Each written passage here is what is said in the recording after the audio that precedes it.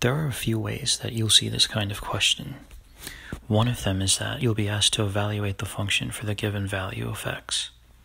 Another way is that you'll be given a value, in this case x equals 2, and you'll be told what f of x equals. So here f of x equals x squared plus 2x plus 1. So all you have to do here, they're telling you that x equals 2. So wherever you see an x, just replace it with 2. You're just plugging it in. Go ahead and put parentheses whenever you replace the x. Just make a habit of that. It'll help you when you have negatives. So that's 2 squared plus 2 times 2 plus 1. And now all you have to do is simplify. 2 squared is 4. Plus 2 times 2 is 4. Plus 1. So here you have 9. And that's your answer. So what if instead of 2, you had 0? You just do the exact same thing here. Everywhere you have an x, replace it with 0. You have 0 squared plus 2 times 0 plus 1. So that equals 0 plus 0 plus 1, which equals 1, and that's your answer. So let's say you had negative 4 now. It's going to be the same process. Just replace every x with negative 4. And here is why you want to write x in parentheses. Because if you didn't, if you just had negative 4 squared, that's really the same as saying negative 16. The negative sign doesn't go away.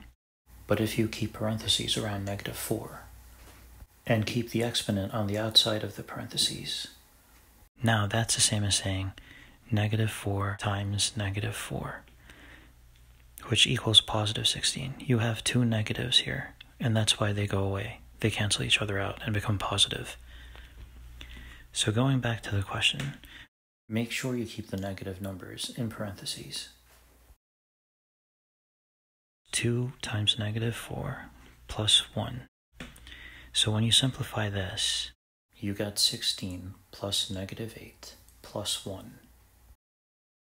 And then you can simplify it a little more. 16 minus 8 plus 1. And that becomes 8 plus 1. 16 minus 8 becomes 8, and then plus 1. So you have 9, and that's your answer here. And now what if you have a fraction? Let's say 1/2. You do the same thing. You take that 1/2 and you plug it into all the x's. Plug it into every value of x. So you replace all the x's with 1/2. So x squared becomes 1/2 squared plus 2 times 1/2 plus 1. When squaring this fraction, you're going to square the top and the bottom at the same time. So that becomes 1 squared over 2 squared. 1 squared is 1, and 2 squared is 4. So your answer up here is 1 over 4. And now what about this part?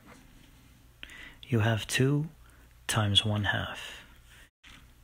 Whenever you have 2 just by itself, that's really the same as implying that 2 is over 1. You just simplify it to 2. So 2 over 1 is the same as 2. So you can rewrite this part up here. Rewrite it like this. 2 over 1 times 1 over 2. This 2 cancels out with that 2. And so this whole thing, all you have left are 1s. So 1 times 1 and 1 times 1. It just equals 1. So over here, this becomes plus 1. And then you just bring down this plus 1. So now you have 1 over 4 plus 2. So here you just need to get common denominators. The denominator here is 4, so you have your 2 over 1, you multiply the denominator by 4, and what you do on the bottom you do on the top. So you multiply the numerator by 4 as well.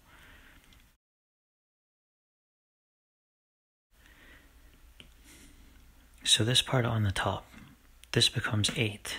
2 times 4 is 8, and 1 times 4 is 4. So let's just bring this down here. You have 1 over 4 plus 8 over 4. Now that they have the same denominator, you can just rewrite it over here. The denominator won't change anymore. So 1 plus 8 is 9, and that's your answer.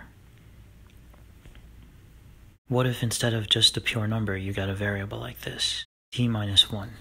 You still follow the same process. Basically, everything here is going to replace x. So instead of f of x, you have f of t minus 1 equals, and then just replace this x, so you have t minus 1 in parentheses squared plus 2 times t minus 1 plus 1. So now all you do is simplify. You're going to FOIL this part out.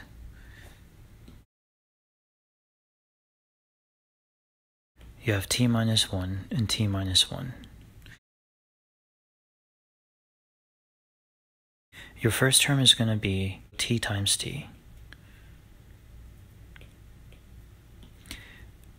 Your outside term is going to be t times negative 1. So t times negative 1. Your inside term is going to be negative 1 times t. And your last term is going to be negative 1 times negative 1. When you simplify this part out, t times t is t squared, t times negative 1 is negative t, and again, negative 1 times t is negative t. Negative 1 times negative 1 is 1. And now you can combine the two middle terms. You got t squared minus 2t plus 1. So that's what we're going to put up here. T squared minus 2t plus 1. Now for the second part over here, all you have to do is distribute the 2 to both terms. So 2 times t is going to be 2t, and 2 times negative 1 is going to be negative 2. And then finally you just bring down this plus 1. So now you're going to combine like terms where you can. There's only one term where it's squared, so t squared comes down. Negative 2t can be combined with positive 2t, and they cancel each other out, so they're gone. All that's left now are the terms without variables. 1 minus 2 and plus 1 also cancel each other out because you have 2 minus 2. So your answer is going to be t squared, before you simplify, plus 0t plus 0. Your simplified answer is just going to be t squared. Let's do one more. This time, x is going to be a plus 2. And f of x is going to be 1 over 9 times x plus 12. So again, all you have to do is take this part, a plus 2,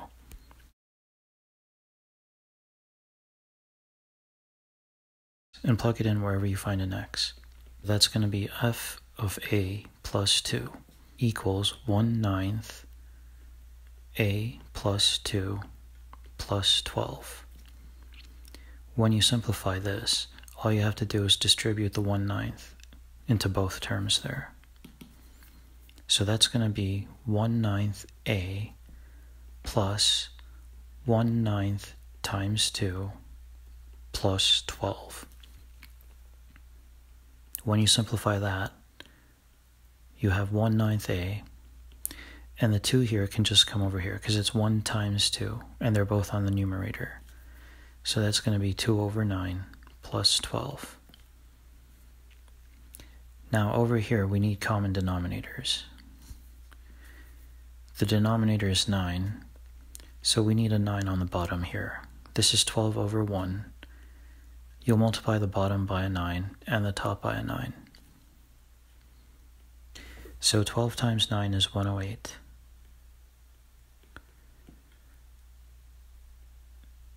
And the denominator will be 9.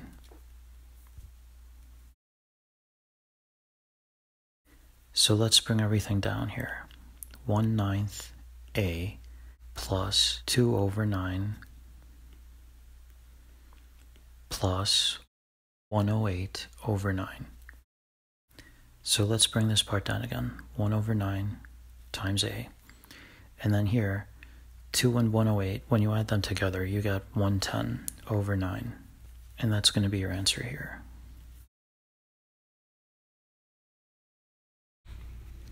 If you like this video, go ahead and hit the like button and subscribe for more videos.